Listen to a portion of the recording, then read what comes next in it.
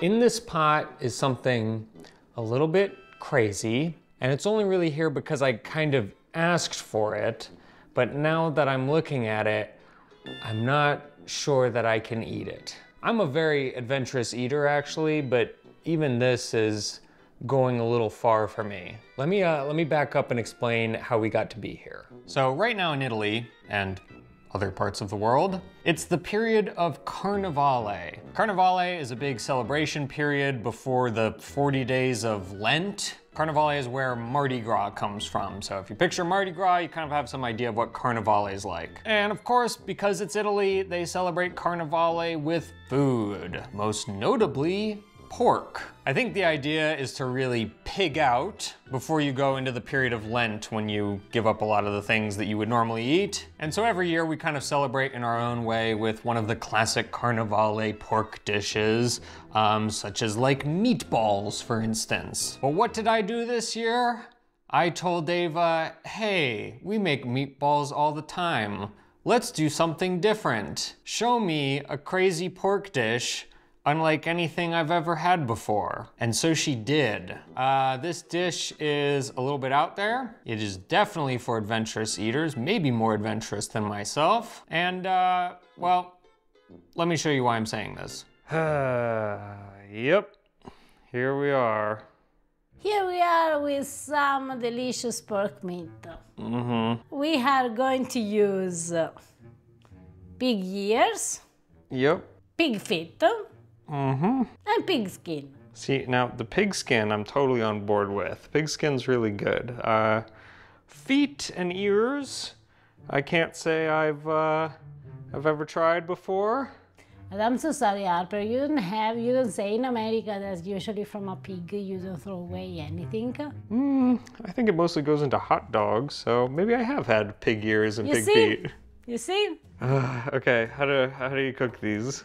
So the first step is to boil all this because we need to rid off, we need to discard the extra fat that all these pieces of meat they have. Gotta wash those pig ears.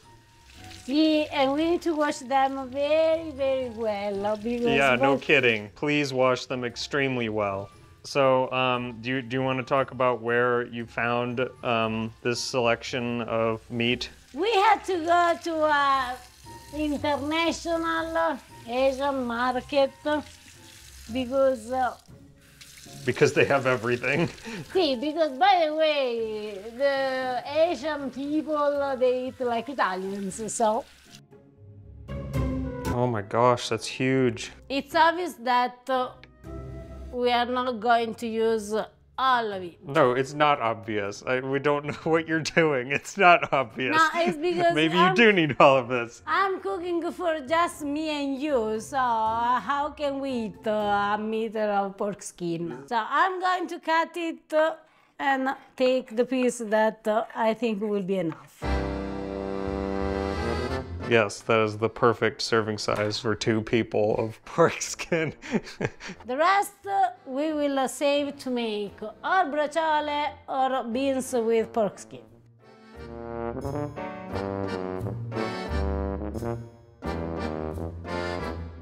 Now we are going to add some spice, some herbs, just to, how do you say, profumare, to give another flavor, another smell to this amazing piece of meat. And I'm going to use some peppercorns, bay leaves, and I'm going to add also 3 cloves, a little bit of salt.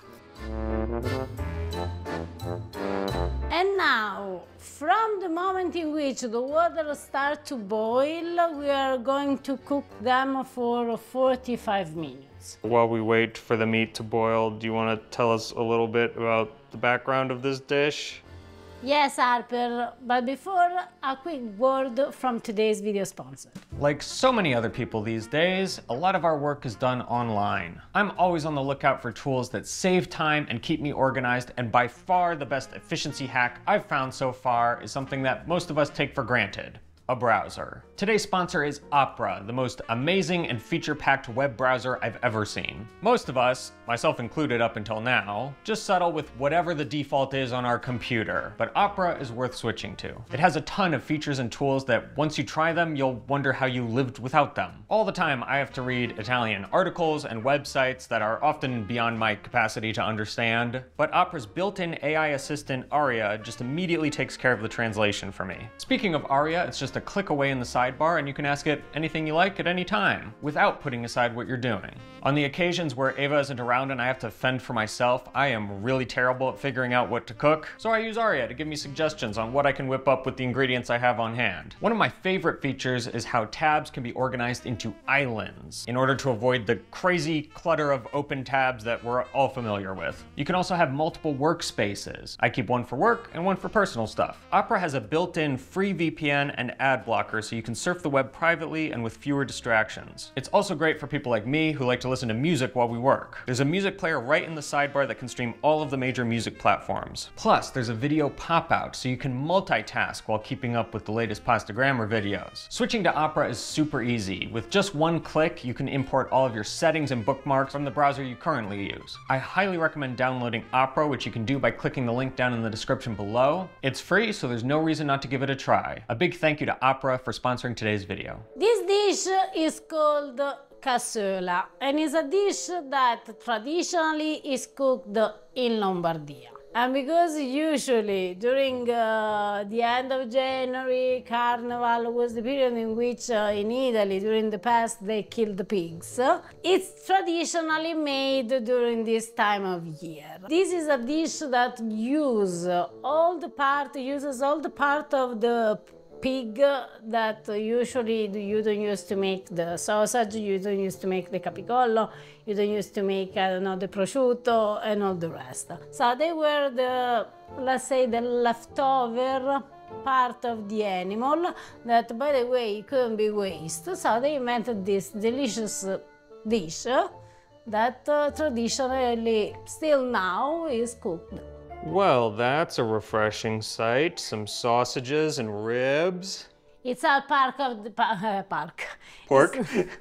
It's all pork of the process? Of the same animals. Because you need to learn that from an animal that you are going to you kill, you should eat all of them. So the sacrifice is a good sacrifice. While our strange meat is boiling, we need to take care of our normal meat. And for normal meat, I mean some ribs and sausages. Traditionally in Lombardia, what they use is a sausage that they call verzina. That is a sausage more or less big like that. But because we don't have, we are going to use the normal one, without adding any fat. So no butter, no pork fat, no olive oil, nothing, just a pan. So I assume you're just kind of browning them on all sides?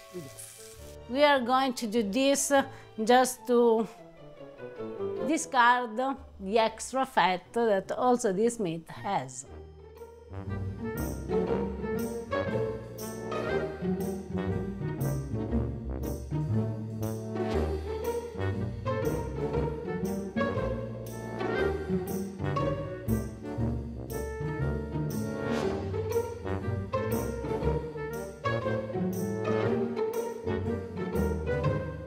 Now that we have this amazing meat boiled, we need to cut it in pieces because we can't use this whole. You should know that traditionally is used also the snout? Yes, and also the tail of the pig, but they didn't have. So this is the light version. This is the light version, yes. And then here we have the skin. pay attention that if you have some piece of herbs, you discard them. Yeah, we wouldn't want that in the dish. No. That would be weird.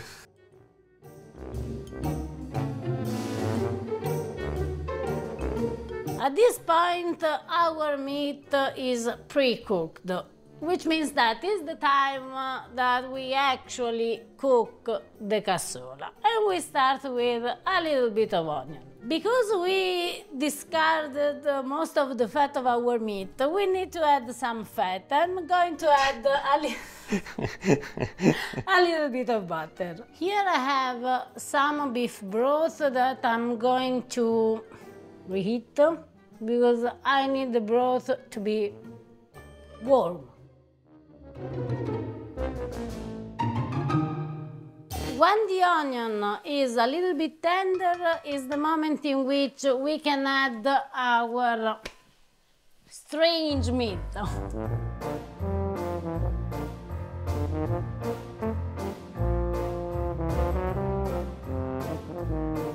And now is the moment to add our ribs.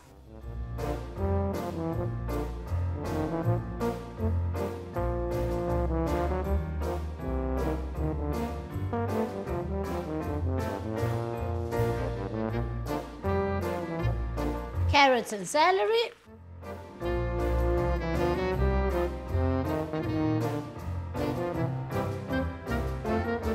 I realize that I say this a lot, but it smells really good in here, I do have to say. Every time that pig is involved, the smell is amazing. I don't think that exists any pork dish without wine, so we are going to add some white wine. Propuna does not have white wine, which is actually the only thing I've eaten that even comes close to this. Bravo. Bravo. Well, actually, come to think of it, when we did the Propuna video, actually a lot of Calabrians left comments saying that sometimes when they make Propuna, they add things like pig ears and snouts and stuff like that. So maybe these dishes are more similar than I thought. What we are looking for here after we add the wine is that the alcohol of the wine evaporates, which means that it will take about 5-7 minutes. You can understand from actually the smell. When you don't smell the alcohol anymore, the alcohol is gone.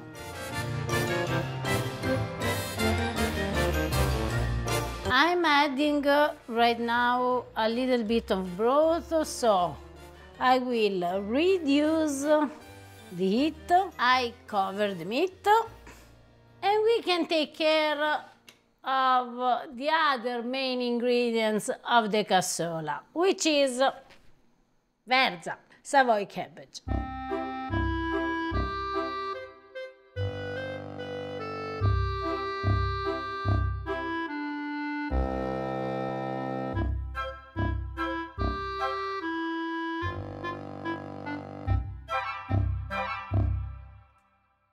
Right now, the meat disappears. This is a vegan dish. It's just full of cabbage. We had a little bit of salt. And we cover, so we will give the time to the cabbage to appassire. Wilt. Yes. So this step is optional because not most, but at least 50% of people who cook the cassola, they don't use any tomatoes in general. There are the other half, 50% of people who use a little bit of tomato paste or 1 or 2 very ripe tomatoes. So what I'm going to do is I'm melting some tomato paste in some hot broth.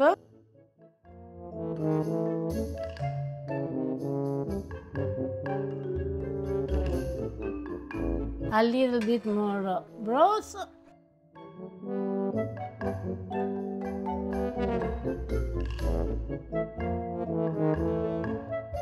Now we cover it again and we let it cook for about 1 hour and 15 minutes.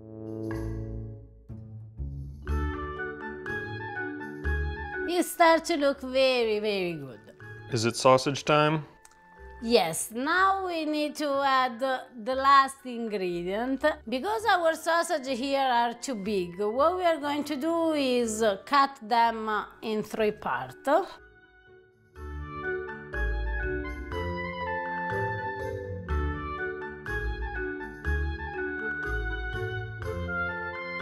And we know that the cassola is ready when the meat from the ribs, the bones from the ribs.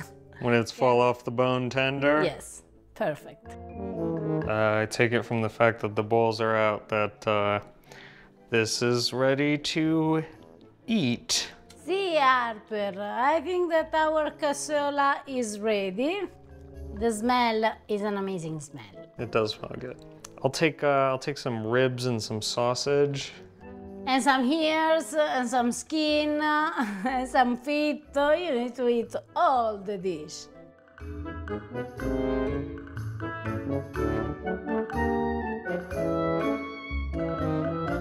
Ah, meatballs. I could have just said meatballs. Let's make meatballs this year, Ava. No, Harper, because we need to change sometimes, not always meatballs. So, this is one of the most traditional and best pork dish that you can find in Italy. All right, I feel like to really get in the spirit of things, as much as I'm dying to dig into this rib right here, I think I need to give an ear a chance. Ma sì, Harper, è buonissima. I go with some feet, so... Buon appetito. Buon appetito.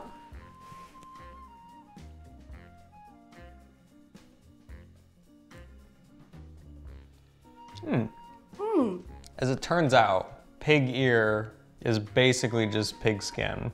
The cartilage gives it a slightly different texture. It's a little bit more crunchy, but the taste is the same. But it just tastes like pork skin. The taste is absolutely the same. All right, now I need to try some of the pork skin, which I already know that I like.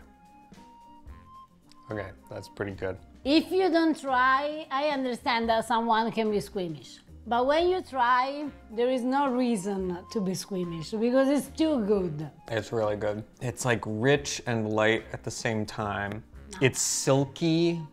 The texture is silky. It's creamy. It is. It's creamy. But then you have the taste of the meat and the cabbage. I know, it's like a symphony of a pork. I love it. It's really good, Ava. It's really good. I have to say, I'm glad we didn't do meatballs this year. It's one of the smartest way actually in which you can eat a piece of meat that actually, what do you do with them? I don't think that this is something that you just have to cook if you happen to have pig ears lying around and you don't know what to do with them. I think this is worth cooking. You should have your, how do you say, trust butcher? Trust butcher? Trusted? Your trusted butcher? Yes. I'm good and said, okay, you know what, I need some pork ears, pork tail, pork skin, pork feet. Pork snout. Yes. And they'll be like, finally, we didn't know what to do with all these sitting in the back. We were just gonna make more hot dogs out of them. Happy Carnevale. Buon Carnevale, Harper! I think that this is, out of all of the amazing Italian pork dishes, this is by far the porkiest, the piggiest pork dishes out there. Which is why I'm hoping you'll forgive me when I make a very pig move, but it's necessary. Sorry guys, ribs can only be eaten one way. So from this I can tell that you understand the spirit of this dish. I hope this is the spirit of the dish, because this is what I'm doing. Do you think anyone's crazy enough to cook this? I hope so, because if they don't do, they don't know what they are missing here. I agree, but I don't know. We'll see. If you try this, send us pictures. Tag us on Instagram or Facebook at Pastagrammar. Like this Pastagrammarian who made a very excellent and also very Carnevale appropriate dish, lasagna alla napoletana. That is also well known in Italy like lasagna di Carnevale, so Oh, really? it's the perfect fit. Well guys, we hope you enjoyed this look at this fascinating Italian pork dish. Changed my mind on a few things. Happy Carnevale, and we'll see you guys next time. Ciao! I'm having difficulty explaining the flavor of this. It's good. You see what I'm saying? It's You see what I'm good. saying? What you need to explain more than is good. It's Like, scrumptious. how it's good. It's hard to explain how this is good. It's tremendously good. How is good? It's tremendously good.